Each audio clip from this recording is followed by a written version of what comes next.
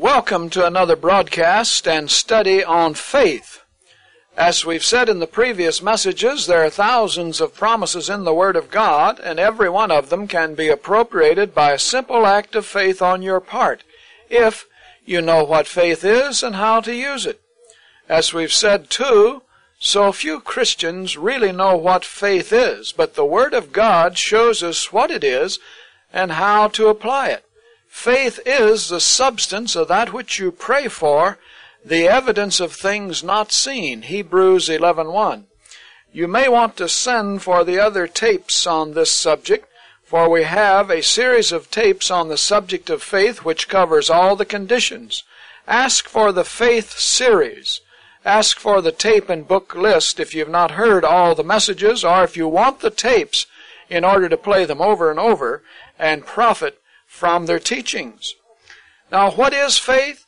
Faith is that which pleases God, for without faith we cannot please Him. Hebrews 11:6. Romans 14:23. That which is not of faith is sin. How can you know when you're praying the prayer of faith? When the Word of God is the only basis for your believing that you have received the answer when you pray, then that's faith and not hope. If you need any other assurance or evidence, if you're looking for feeling or evidence in the sense realm to see if God has answered your prayer, that's not yet faith, that's hope. Now, we've covered all that on the previous messages. What is faith? Faith is that which enables you to appropriate all the promises of God. We've said there are 5 conditions, and we want to begin with the first condition in this message. We receive the promises by faith, but we cannot receive them unless we have faith. And how do you receive the faith in order to obtain what God has promised? That's Romans 10:17.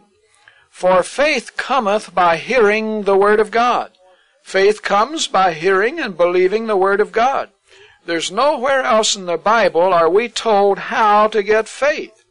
So we must first know what the Word of God says in order to know His will. Now, many people say, well, I don't have faith. Or will you please pray that God will give me faith? Or maybe I don't pray hard enough for faith, and that's why I'm not healed, or why I don't receive this or that answer to prayer. Well, my friends, the Bible does not teach you to pray for faith. We don't pray for faith to be healed any more than we pray for faith to be saved. Why? Well, the answer tells you how faith comes. Romans 10:17 tells us how to get faith. Faith comes by hearing the Word of God. As you hear the anointed Word, as you read the Word of God, faith will grow. Read it and listen to it over and over again, and the promise of God is, if you are sincerely seeking faith, that God will quicken through His Word faith to your heart. This is the way to get faith. Get God's Word in your heart. The neglect of the study of the Word of God is the reason there's so little faith today. This may explain your lack. You're not feeding on the manna. 1 Peter 2:2, desire the sincere milk of the Word that you may grow thereby. We must first know what God has promised in His Word before with any confidence we can claim it. Why? 1 John 5:14 and 15 tells us, we have this confidence in Christ that if we ask anything according to His will, we know that He hears us. And if we know that He hears us, whatever we ask, then we know that we have the petition that we desired of Him. Now, John tells us plainly there that if we pray any prayer, ask God for anything according to His will, that we have already received the answer when we pray. When it's manifested, has nothing to do with it, but we have received from God's side, we have received when we pray, if we pray according to His will. Well, how are we going to know His will? We must know His Word. We must be willing to pay the cost to know the Word of God. And that's the first condition to receiving any promise of God. You must ground your faith in the Word of God. You must know what God's Word promises in order to know God's will, and when you know His will, then you can pray in faith. When you know His will, you can release faith in your prayers because you know this is what He wants to do and what He's promised to do for you. Now, if it is not promised specifically or in principle in the Word of God, then all the praying and hoping and wishing and desiring in the world is not going to obtain an answer. But if it is promised, either a specific promise or a faith principle, then on the authority of the Word of God, you can claim the promise and you can receive the answer. Now, we've seen this happen time and time and time again, where when people learn the Word of God, they discover they know the will of God, and then they can release faith for it. Now, we said it must be a specific promise, something God has specifically promised in the Word, or it is a faith principle, which becomes the basis of our prayer. What is a specific promise? Matthew 6:33. Seek you first the kingdom of God and His righteousness, and all of your material needs will be given unto you. Now that is a specific promise. Here's another. James 5:15. Is any sick among you? Let him call for the elders of the church.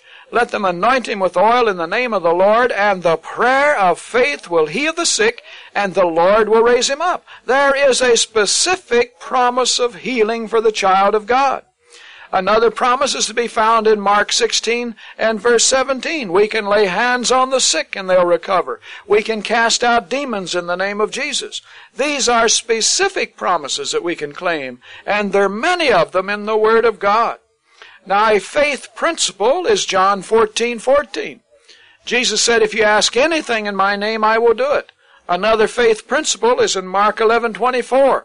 Listen carefully to it. This is a faith principle which will get you anything you need or even desire if it's in line with the will of God.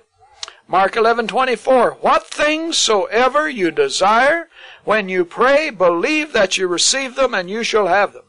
Now, Jesus said you would not only have your needs met, but He said He would give you what you desired if you believe you receive it when you pray. Well, you say, what if my desires are not in line with His will? Well, then 1 John 5:14 and 15 already gives you the answer to that. God isn't going to give you anything contrary to His will. He isn't going to listen to a prayer that's contrary to His will. John said, we have this confidence in Christ. If we ask anything according to His will, He's hearing us. And if He hears our prayer, then we already have the petition we desired. And so because the need of healing is so universal and continual today, we emphasize this in our messages on faith, in fact in all of our teaching. Because as we've said previously, if you can get a Christian to believe for the healing of his body, you can get him to believe almost any promise of God without too much effort. Because you see, people are not generally willing to trust their health, their healing, to God and His Word and His promises. Now, the same principle will apply to any need or any promise you've got, even though we may emphasize divine healing to quicken your faith for that, yet the same principles will apply to any need or promise God makes you. Does God promise healing in His Word? Well, if so, then we ought to find it taught. And if it's there, then we can claim it. Now, there may be other conditions to be met, and we'll be dealing with those on the messages to follow. Yes, there are other conditions.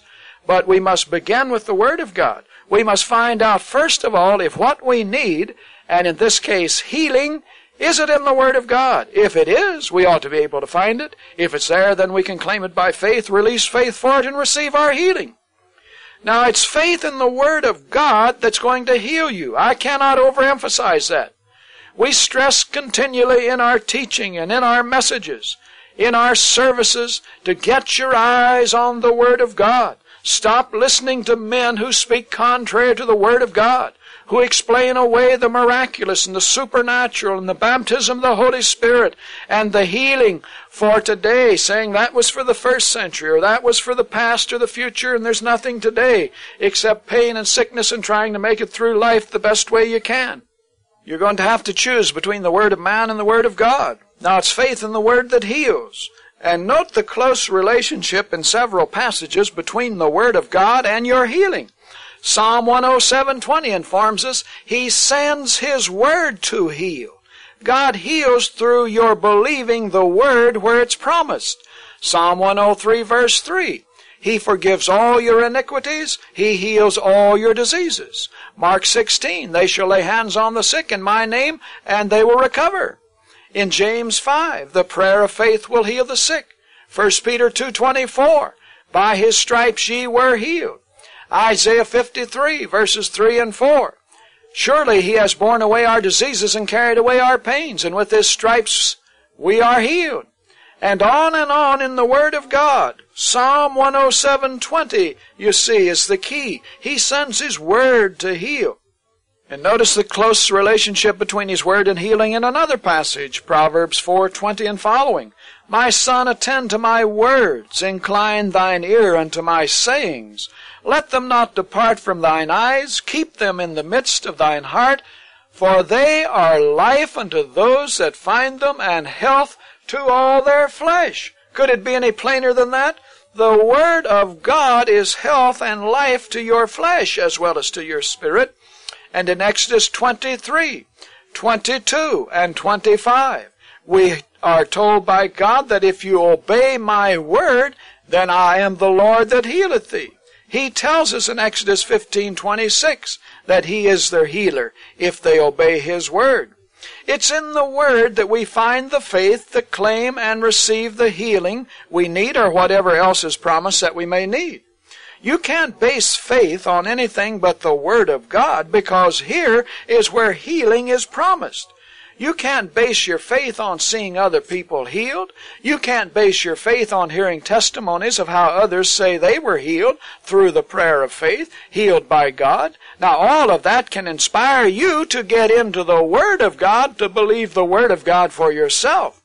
And that's true of all the promises of God. Take another promise for the baptism of the Holy Spirit in Luke 11:13.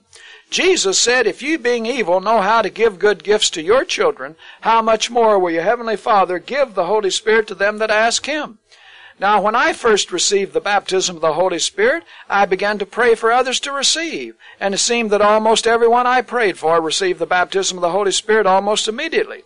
And then I noticed that occasionally they didn't receive. And the Lord showed me that I was not getting the Word into them first, that I was just laying hands on them and trying to use my faith for them. He said, you're going to have to instruct them in the Word concerning the baptism of the Holy Spirit. And that's where they're going to get their faith for it. When they know the Word, when they know its promise, that removes doubt from their heart, fear from their heart, unbelief from their heart, and they can exercise faith for it. Now, before you can have faith for anything, there must be no doubt in your heart about God's will in the matter. Faith cannot rise above the knowledge of God's will.